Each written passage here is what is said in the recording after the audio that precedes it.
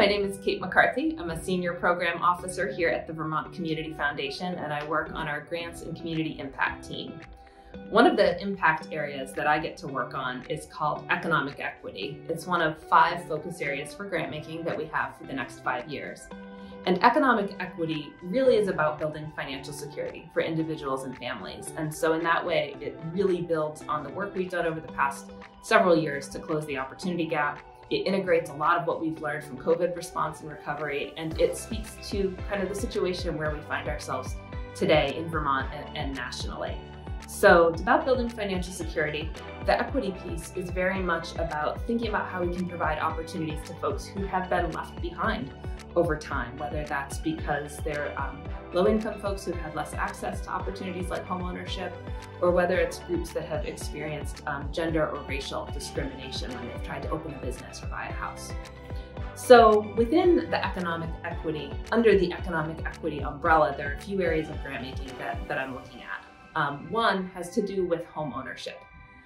It is just such an important topic in Vermont right now and nationally that we really need to create more homes for folks in more locations. We need a range of housing types to accommodate different household sizes and the aging population.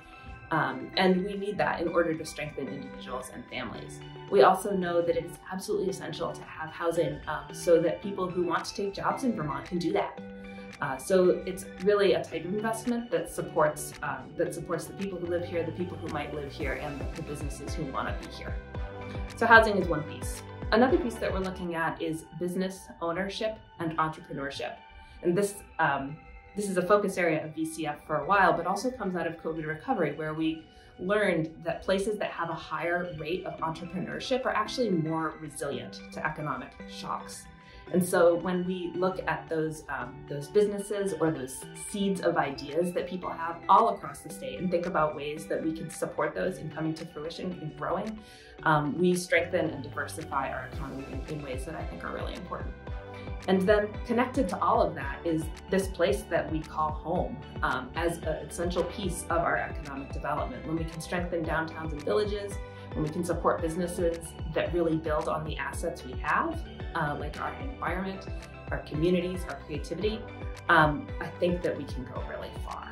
And so that's how we're approaching economic equity. There are so many strong partners working on this and so much good work that's been done that I think we have a lot of really exciting opportunities to build on. I'm looking forward to doing it.